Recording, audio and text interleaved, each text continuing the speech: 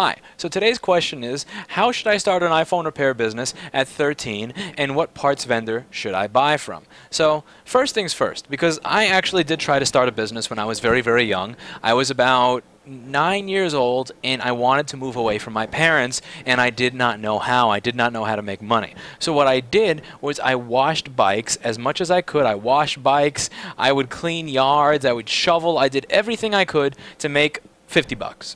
I figured 50 bucks would allow me to order some mod chips from this guy on IRC. I actually wound up mailing the money in an envelope wrapped in a napkin like a moron and getting them, and to get a mail order soldering iron delivered to another guy on the block that lived on the block so that my parents wouldn't know what I was doing. Now what I would suggest is that you do something similar. So the first things first when it comes to what I need to get an iPhone repair business started, you need parts. For this, you need money. If you're an adult and you have a job, this is very, very easy because all you have to do is reach into your bank account or use your credit card, buy parts from a vendor, and then go off and start marketing. This is not that easy for you because as a 13-year-old, you start with $0. Also, a 13-year-old is not allowed to have a credit card, which makes it very, very hard. Again, if I could have just ordered something using a credit card, it would have made my life a lot easier. I was not allowed to have a credit card or a bank card until I was 18 years old. When I was younger, I was not limited to what do I want to get based on what I can actually pay for. I was limited to what can I get that my mother, who is a lunatic, will allow me to buy. My mother did not want me to buy anything. It didn't matter how much money I saved. I spent $10 on a shirt. She's going to ask me, why did you spend $10 on a shirt? What a waste of money that is. Why did you spend on a shirt? What do you need this for? Is this really working? She would find reason and fault with everything, which is one of the reasons that I tried my best as a 9-year-old to leave. Unfortunately, I failed until I was 17. But point is, you cannot go to your parents and say, hey, I want to buy these parts because, at least from my experience, okay, again, I'm coming from the experience of a kid who had a parent who was completely unsupportive of everything that I wanted to do over the course of my life and who told me why everything I would try to do with my life would fail. So what I am coming from is the base of you need your own freedom. And the freedom is going to come from cash. So if you have cash under your bed, you can spend money on parts without having to ask your parents, without having to tell your parents, here's why this is a good business model, here's what I'm trying to do, and listen to them tell you all the reasons why it's going to fail and why you need to study and stay in school and focus on your schoolwork and get a job when you're 16. If you want to avoid all that crap, you need cash. Here's how you're going to get cash. You're going to get cash by finding people who need things done and providing services. Again, finding a job seems really difficult. And in my honest experience, finding a job is really difficult, and every time I've tried to find the job, almost every time I've failed. I mean, I was able to get a job, minimum wage job at Modell Sporting Goods after about 6 months of looking. I was able to find a job at 3P Delivery, which I got fired from for taking 2 sick days with a 102 fever. You know, finding a job is not easy. It really is not easy to get a job. It's very easy to get people to pay you to perform a service that they need done. It's very easy to hustle up your own work, but it's very hard to get an actual job. So what I suggest you do is if you're in a suburban neighborhood or if you live in an apartment complex, knock on every single door and tell people, what can I do for you to get $5 or $10? Like, what can I do for you to get 10 bucks? So what I did is I noticed that a lot of people in my neighborhood had bikes, so I knocked on every single door. I would actually go into the side of the house and see if they had bikes in the side chained up, and if they had a bike, I'd say, I will wash your bike for $1. Truly, I had taken dish soap when my mother fell asleep, so I took her dish soap and I took it outside because, again, I couldn't buy dish soap. I'm a kid. I have no money. I have no resources. And I said, I will wash your bike for $1. And I went to everybody's house and did this. Now, you may not have bikes in your neighborhood, so what I would suggest doing is knock on every door and say, what is it that I can do that will allow me to make $5 or $10? And this may seem weird to you, but you can simply be honest. You can say, hi, I want to start up an iPhone repair business and I have no money. To raise money, I would like to make $5 by helping you with something. So, can I clean the floor of your bathroom? Can I clean the inside of your toilet? Do you have heavy boxes that you need lifted? Do you have furniture you need moved that you need me to clean under? Is there any problem with your cable or your VCR? Who am I kidding, VCR? I'm showing my age here. But point is, just ask them if there's anything that they can that you can do for them where they will give you $5. Because that again, there has to be something. It's like, I would pay somebody $5 right now to pick 3 of these Q-tips off the floor just so I don't have to bend down because I'm tired. You feel me? Somebody out there is willing to give you $5 or $10 for some of your time. You do this enough times and you build up that 3 or that 4 or that $500. Now again, you can't go online. I'm going to assume. Again, I'm only going to assume because if I assume that you don't have supportive parents, it helps and it avoids me from having to make a second video. If you don't have supportive parents, find a local iPhone parts supplier. So what I'm going to suggest you do is go online, join these cell phone repair forums. There's a lot of them on Facebook. A lot of them are filled with complete fucking idiots, but there are going to be helpful people on them. And ask, say, I'm in this area. This is where I live. Is there anybody who sells iPhone screens in this area? Anybody at all? I can pay cash and I can meet you. Find somebody who will sell them to you locally and see if you can even bum a few screwdrivers off them. Because again, I'm assuming no credit card and I'm assuming no help from parents. I'm assuming that you cannot go to KC Tool Co. or eBay and just buy a screwdriver. See if you can get some of that too. Watch as much on YouTube as you can and learn as much as you can and try to find a friend with a broken phone and tell him, I will fix your phone for the cost of the part.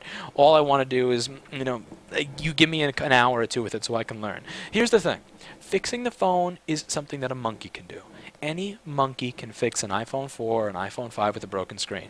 This is not rocket science. Fixing the boards on them is hard. Resetting, creating iOS, encoding iOS is hard. But taking the old screen off and putting the new one on is something that a monkey can do. It does not require a genius. What requires genius is creating a business model that is sustainable. Actually, I shouldn't say that. It just requires basic common sense, and that's something that so many people no longer have. So what you're going to do is you're going to do the best job possible by everybody you meet. You're going to meet them instead of having them come to you. You're going to be on time or 5 minutes early. You're going to be kind and courteous. If they have any concerns about your work, you're going to address them. If they go, well, do you have to keep the phone? No. You're going to have parts in stock. If they're concerned about time, say you'll meet them here or there or whatever. If they're concerned about you meeting them at their home, say, we can meet at this Starbucks, or we can meet at this restaurant, or we can meet at this deli, wherever it is. Meet every single one of their concerns with a productive and actionable answer. Don't meet their concerns with paranoia, with distrust, with negativity, with arguing, with blah. Meet their concerns with an honest answer that is going to make them feel comfortable. Leave them with no reason to not feel comfortable using you. One of your concerns may be as a 13-year-old that people are going to trust you less than the store. Let me tell you something. People still have distrust for the store. I've been doing electronics rework for 17 years. I've had this store here for about 3 years. It's been a retail facility for about 3 years. I still have people walking in every single day who are paranoid about this, that, and the other. Paranoia is going to come from how people feel about you, how you project your services, where you're located. So I'm in Manhattan in a retail store, so the first thought everybody's going to have is I'm getting ripped off, because that's what happens in Manhattan at most retail stores. And you need to curb that. You need to be able to make them feel comfortable, and you're going to do that by saying, I can do this up front. You don't pay until it's done. You get this much of a warranty, like this, that, and the other. I can meet you here if you don't want me in your home. I can meet you in this place if you don't want to come to my home. Whatever it is, come up with all the reasons that your average customer comes up with why they don't want to use you, and come up with a way beforehand for new clients to just nip all those reasons in the butt. And you're going to find that you are legitimate. When if a cell phone store says, I have to order this part, it will take 2 days, and they have certifications, and a technician with a PhD and beautiful storefront and everything, and licenses and insurance, they seem less legitimate to the customer than you if you tell the customer, I can meet you right now and fix it in 10 minutes. Instant service is what creates legitimacy in the eyes of the customer. Then do the best you can for every single customer. Be kind, be courteous, be on time, go above and beyond. If they have other issues, put the extra 5 or 10 or 15 minutes in the beginning. Again, I don't have the time to do this anymore. I don't have time for courtesy work because I need to be doing and working on everything in these shelves over here. I have over 190 tickets open at any given time. Courtesy work is something I don't have time for anymore, but this is where you're going to come in, and this is where you're going to come in to start kicking my ass, is by offering courtesy service to all these people where I don't have the time to offer that courtesy service. Offer that courtesy service, go above and beyond to help them, go answer questions after you're done fixing their phone about service, and show them how they can save money on service. If they're using AT&T, show them how they can use H2O. If they use T-Mobile, show them how they can use Simple Mobile. Whatever it is you do, show them how to save money, show them how to better enjoy the device, and just put the little additive touches in that make you separate from everybody else. Treat them like real human beings, and people will come to you. If you continuously do good work, they'll come to you. Again, don't be the fucking moron like the people on these dumbass cell phone repair forums that are like, that are taking phones to Apple and adding their $100 charges on top, that are buying phones that are fucking stolen, knowing they're stolen, fixing ESNs and selling it to the next guy who's probably going to wind up in jail when, you know, they find out that he has a stolen phone. Don't do this dumbass